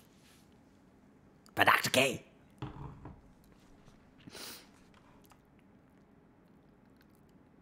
you ready for love? All right, let's talk about whether you're ready for love. You ready for love, chat? Yeah, my God. Okay. This is a fantastic post. So I just got to start with, I love y'all so much. Like, so here's what's fantastic. I know I've said this several times, but I'm going to keep saying it because it keeps happening. The level of introspection that people in this community have about their experiences of things is going so high that we can get a lot of awesome stuff out of these posts. So these are no longer like simple posts where it's like, I'm having trouble dating, I don't know where to start. Right? Those are all like very like, I don't know what to do with that. Let's start at the beginning, I suppose. But this post is going to have a lot of great insight into the experience of someone who's struggling to figure out whether they're ready for love. So let's take a look. How can you understand if you're ready for love? Hello, everyone. I have a question for the community. Lately, I've been thinking a lot about love, and I don't understand if my desire for love is just a way to escape from the feeling of loneliness. People often say things like you need to feel good by yourself to enjoy another person, or love comes when you least expect it. And I agree. I feel good by myself, but I also want a relationship, and I think I am ready for it. But is thinking this a sign that I'm not ready? I'm in therapy for some common struggles, and sometimes I think that this is a sign that a relationship is not for me right now. But thought like this can lead to a spiral of inadequacy, like I need to lose a few pounds to be ready. I need to have a better job to be ready. I need to have a house to be ready, and so on. I'm doing a lot of introspection, but I can't find a way out. Another thing that's haunting me is I want to meet new people because I'm an introvert with just a couple of friends, and I want to live more and think less. I thought about things that I really enjoy, like group hiking or some photography course, but I'm not sure if I really want these things, if I want to do these things, or if it's just to meet people and potentially a partner. If I go to these activities with this kind of expectation, I will not truly enjoy them. And I will certainly not find love because it comes when you least expect it. So I'm stuck and I don't know how to get out of this rut. Is there some video or interview that I can watch that can get a little insight into what's going on in my head? Sorry for the poor vocabulary or if I made mistakes. I follow you from Italy, so grazie dell'attenzione. Buona giornata a tutti. Thank you for your attention, and have a nice day, everyone. So unfortunately, there is not a question specifically about that. And that's why we're going to answer it, right? So let's start with this, okay? So here are let's start by breaking down the questions. So the first is like, this person feels lonely, okay? What is the relationship between loneliness and looking for love? Because a lot of people will say that you need to like be content with yourself in order to truly find a good relationship. So what's the relationship between loneliness and love? Second question is like, how do you know if you're ready for love, right? Because people will say they'll give you all kinds of like general advice, like, you should be, like I said, you should be happy for yourself, for love comes when you least expect it. So how do you know if you are ready for love? And conversely, how do you know if you're not ready for love? Okay. Next thing that people come up to is that they're struggling with particular things, right? They're things that they're working on, a sense of inadequacy. They haven't achieved their professional goals. They may not be ready, like from a physical standpoint. They want to feel healthier. They want to feel more attractive. So what's the relationship between like common struggles or being in therapy and like looking for love? Do I need to be like done with therapy before I'm ready for a relationship? Like, how do I know when I'm ready? And what do common struggles have to do with it? And the last thing is this business of expectations. So I want to live life, but I'm worried about like, finding, and I also want to like find love. And so people will say things, they'll give me advice like, oh, you should go and like go meet people, like go get out there, right? But then, which is good advice, but I think what I appreciate about this community is that good advice isn't enough, right? Because you can't just go out there and do it. There's all kinds of thoughts that come with you when you go out there and do it. Like, am I doing this to find a partner? Is this like, why am I really getting out there? And can I get out there? If everyone's saying that the way to find a relationship is to get out there, and I start getting out there, how do I actually enjoy the thing? Because people also say, don't look for it, just enjoy the thing, and then I'll be my best self. I'll be enjoying myself. So like, how do I reconcile these things? Subconsciously, am I really looking for a relationship? Or am I looking to do this thing? I don't really know, because it gets really confusing, right? So all really excellent questions. So let's start at the top. Y'all want iPad for this or no iPad? What do y'all think? Writing? We can go either way.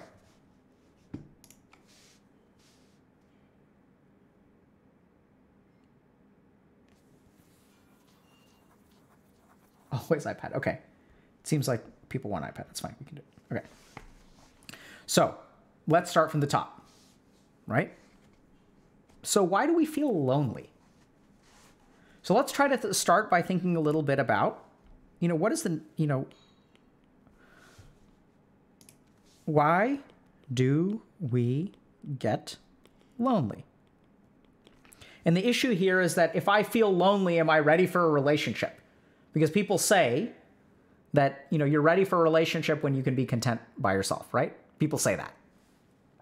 Let's just keep track of people say.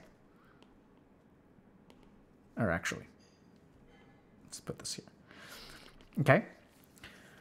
So the first thing to understand is that loneliness is just a signal from our body or our mind the way that other signals exist. So we have signals like hunger, right? We have thirst, and we have loneliness. So in and of itself, I would say if you feel lonely, you should probably look for a relationship, right? We'll get to why you may not be ready for one.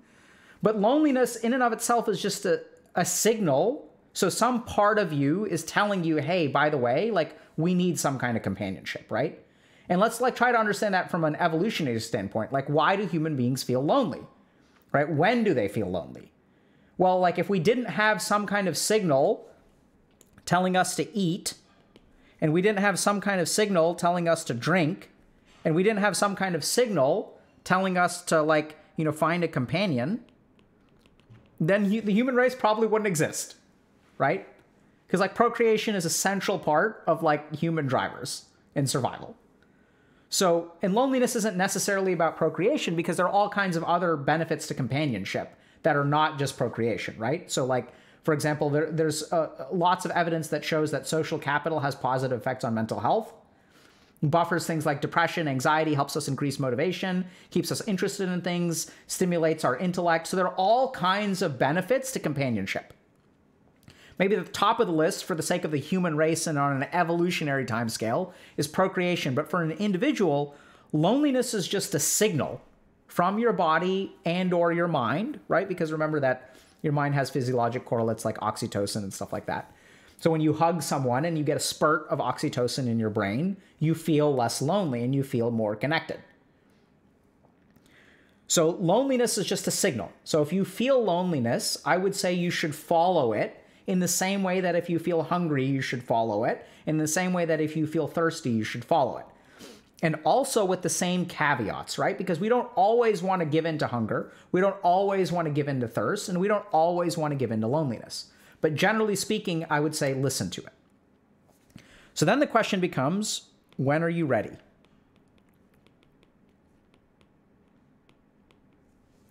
And now a lot of people will think that you have to meet certain requirements in order to be ready.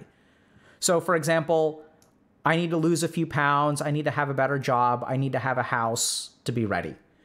And in my experience, a lot of the reasons that you may not be ready, that your mind produces from you, really have to do with your sense of inadequacy as opposed to readiness, if that makes sense. Right? So this isn't like, it's not that you're not ready. I mean, because it's like, people can have successful relationships if they're a few pounds heavier. They can have successful relationships without a house.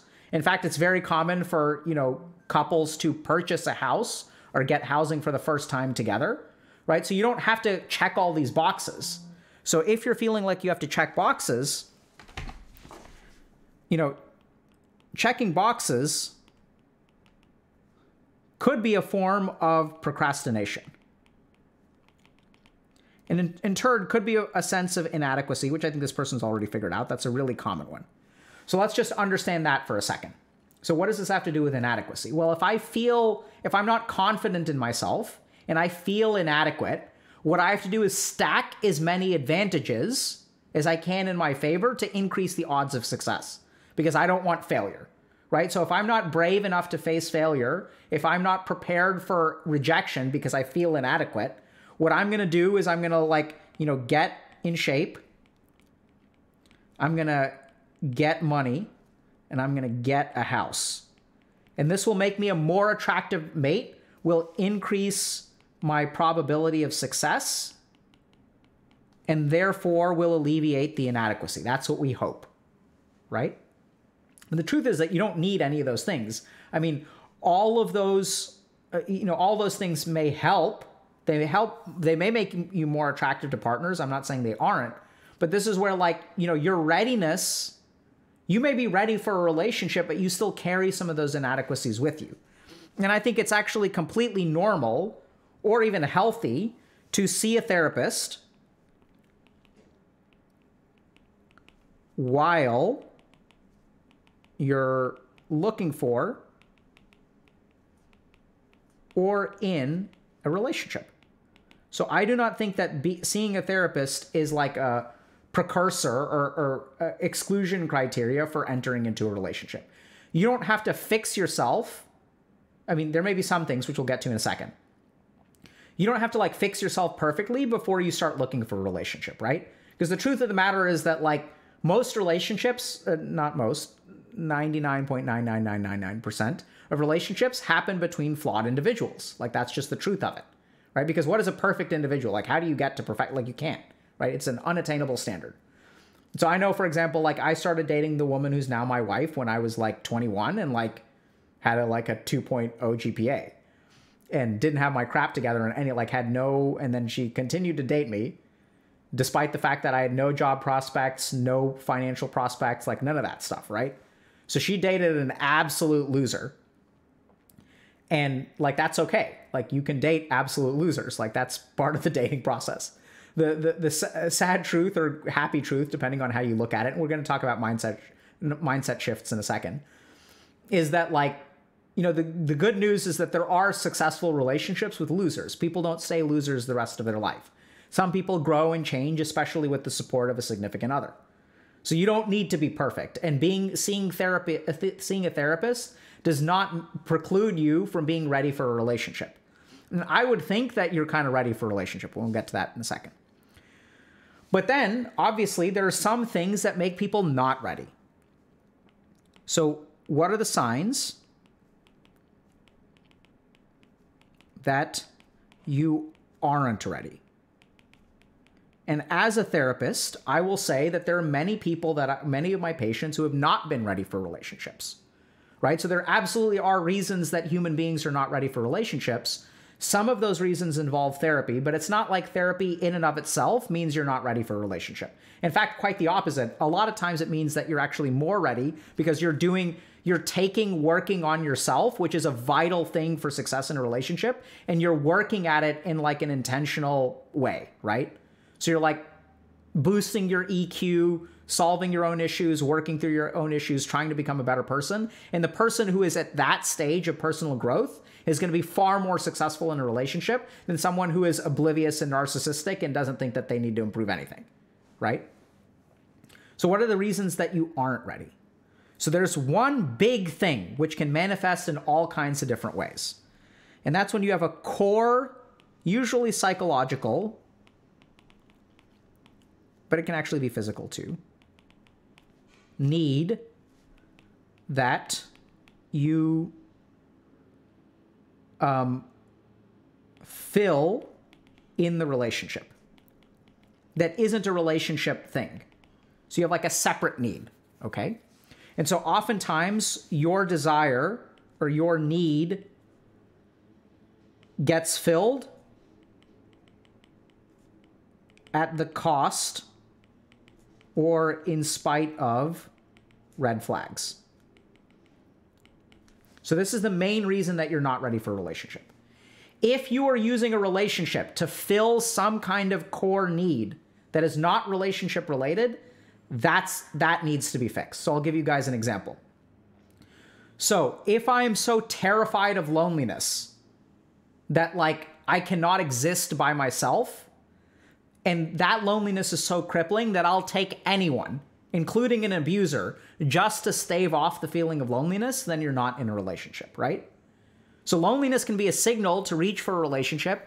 And when the signal is so incredibly powerful that it becomes pathologic, causes you to ignore red flags, and then you'll start to engage in unhealthy relationships to meet that need, that's when I'd say you're not ready for a relationship.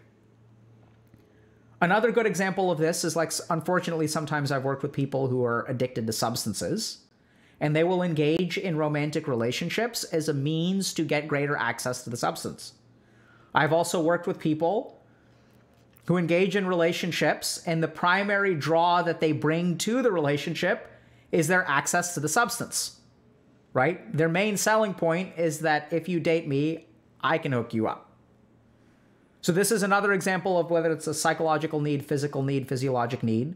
But at that point, what we see is the foundation of the relationship is fulfilling the core psychological need or the core need that is not relationship related. We also see this in other kind of like semi-pathologic ways where like, you know, we have people who need to be taken care of. And this is independent of gender. Okay, so like sometimes you'll have, you know, people who are losers who need to be taken care of. I don't mean that to be harsh, but I just mean that to like get an image in your mind, right? So if I'm like unable to take care of myself, if I can't do laundry, if I can't cook for myself, if I can't do certain basic human things, I may need a relationship for someone to handle that stuff for me. So that I do not think is the foundation of a healthy relationship. On the flip side is that I may need someone to financially provide for me. I may not be able to like, be able to like live on my own and live independently. Therefore, I will take whatever comes along that will provide me with the security that I need. Now, I'm not, in a sense, blaming that person because sometimes people fall on desperate times. I'm not saying it's easy, but I'm saying if you're trying to figure out, am I ready for a relationship? If you're looking for some kind of serious secondary gain from the relationship, I don't think you're ready for a relationship. The real solution for that person is to develop independence in that need. Now, I'm not saying that you can't be dependent on your partner for a particular thing and that there shouldn't be a division of labor. Like it's very common for a lot of relationships to have some kind of division in labor. It's very common in relationships to have one partner do more lifting than the other partner. I've never seen a relationship that is perfectly 50-50. So we're not saying that you can't divide things within a relationship and that your partner cannot provide you with something. The key thing here is that if your sole way of getting that need met is through a relationship, then you are compromising the integrity of the relationship to get that need met. Does that make sense? So another way to put this is, when are you not ready for a relationship? When you use the relationship to fix something else in your life. In a nutshell. Right? So this is where it's kind of interesting, right? Because we'll even have people from like kind of never dated, forever alone incel crowd who are not ready for relationships. And why is that? Right? Even though what they want more than anything else in the world is a relationship.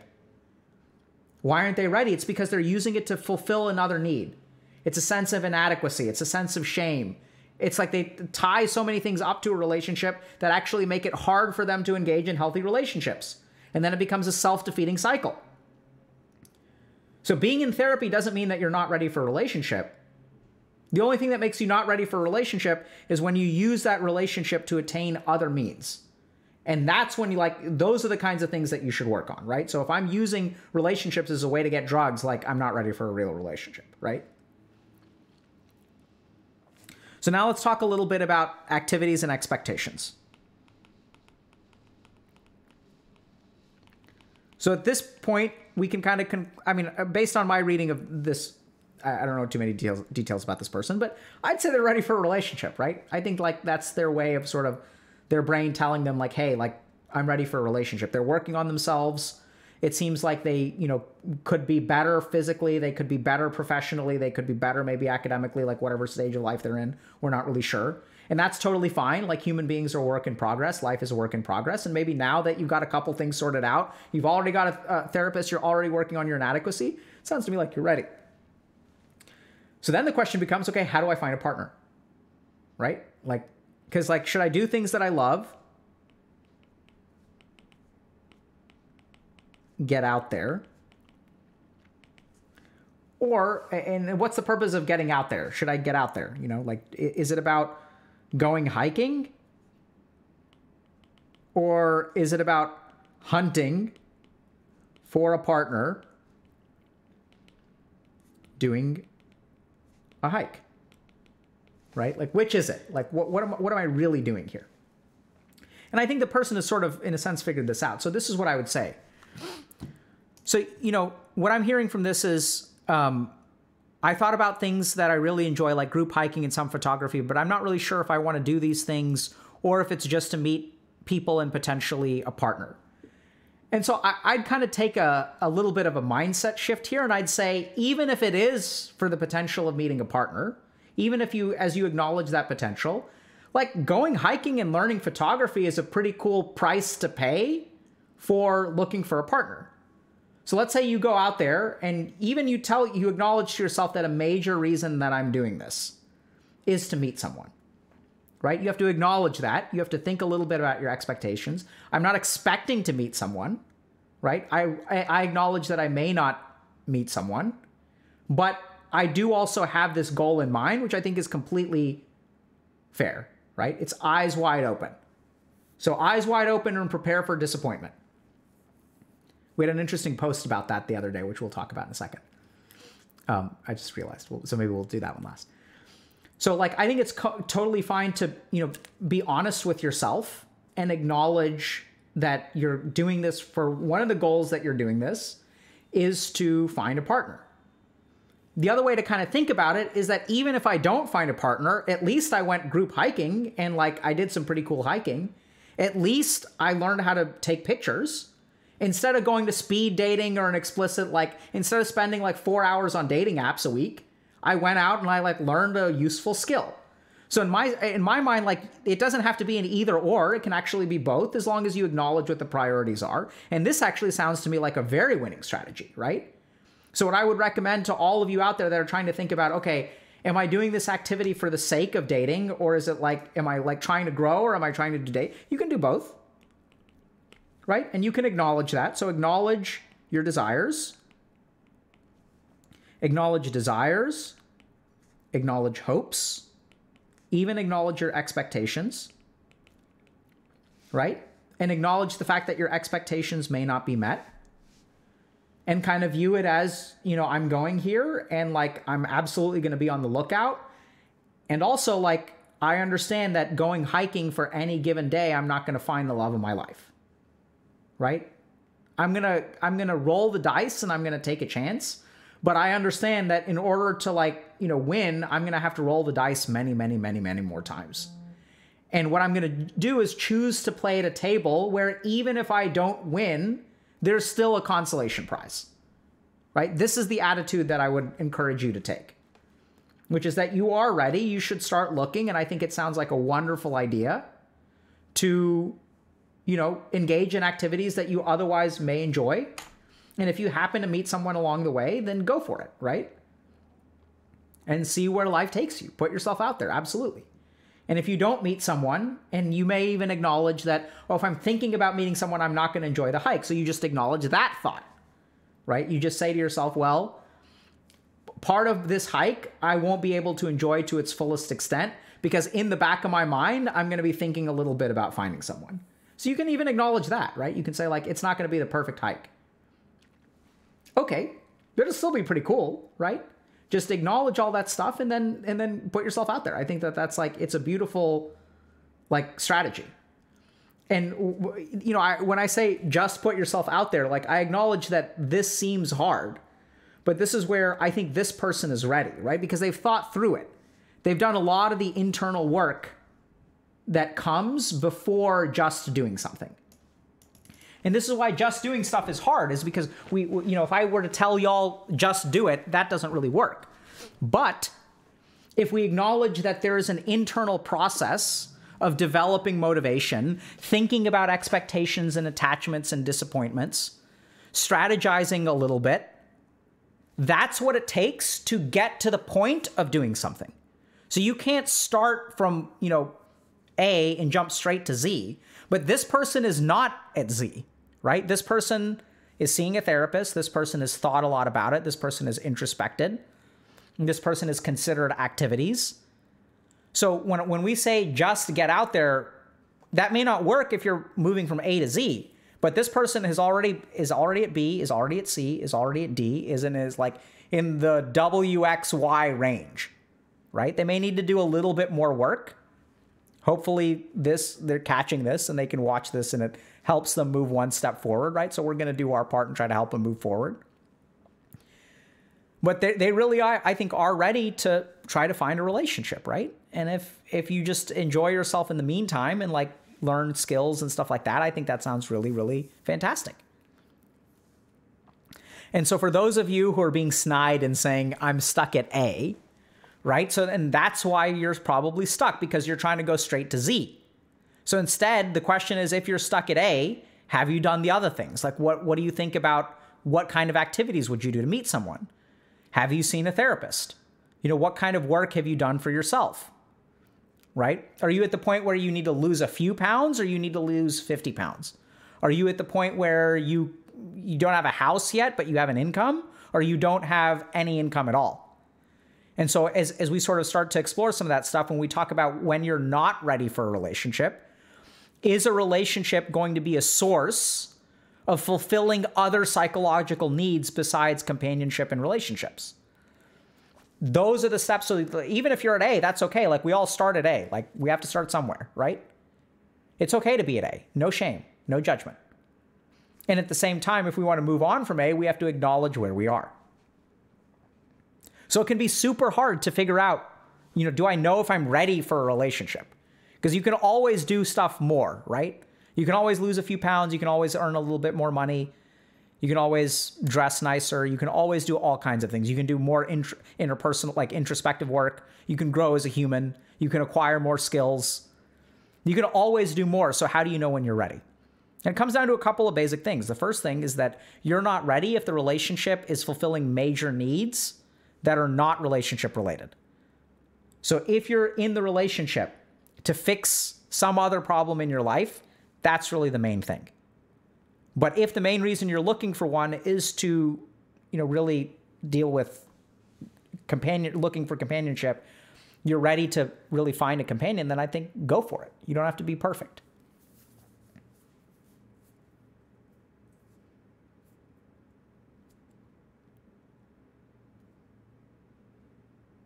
right? So this is where people are asking good questions. So one is like, is loneliness filling a need? And that's where I'd say like loneliness is a feeling, right? And it can be caused by different things. So let's use the analogy of hunger. So is loneliness a good reason to get into a relationship or not good reason to get into a relationship? So is hunger a good reason to eat or not a good reason to eat? Well, it sort of depends, right? Did you already eat a meal an hour ago? Have you hit your caloric requirement for the day? What is it that you're craving to eat, right? Is it healthy? So hunger is just a signal telling your body that it wants something. So sometimes what it wants is actually good for it, and sometimes what it wants is not good for it. And loneliness is the same way in a relationship. So loneliness is a signal to us that, hey, we're ready for a relationship. And sometimes loneliness is what we feel because we feel so isolated and alone that we're craving any kind of human connection. And what we want is this idealized partner who can like fulfill all of our gaps. So that's a case where like, you know, there's loneliness for companionship and there's like the loneliness of like pure isolation, right? And I don't think relationship is good for one of those. It's good for one. It's good for, you know, the desire for companionship, but I don't think it's going to fix sort of an existential sense of isolation. So there was a, so it's kind of the same way, right? It's just a signal. And sometimes you want to listen to the signal and sometimes you don't.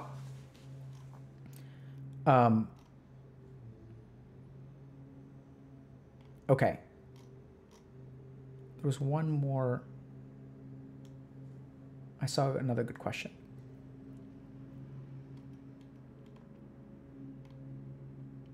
Okay.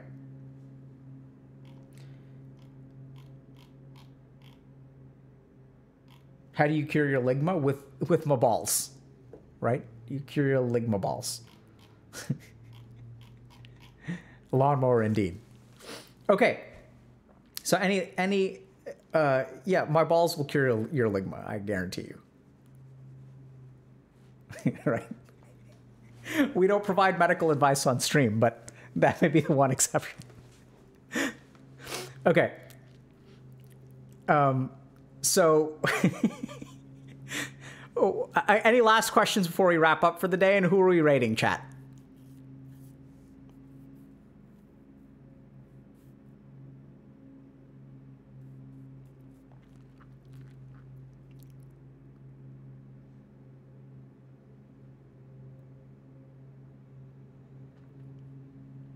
Is Dr. Disrespect streaming again? Is he on? I thought he was like permabanned.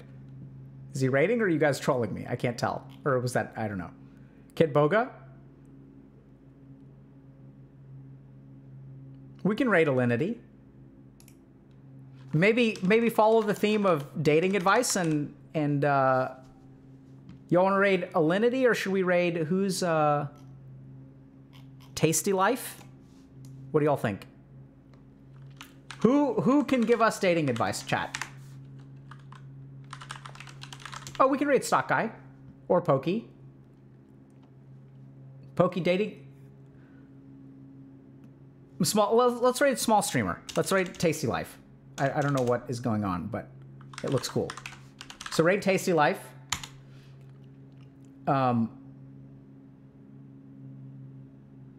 So my name is Tasty, but you can call me Dad. So let's go ask Dad about dating advice.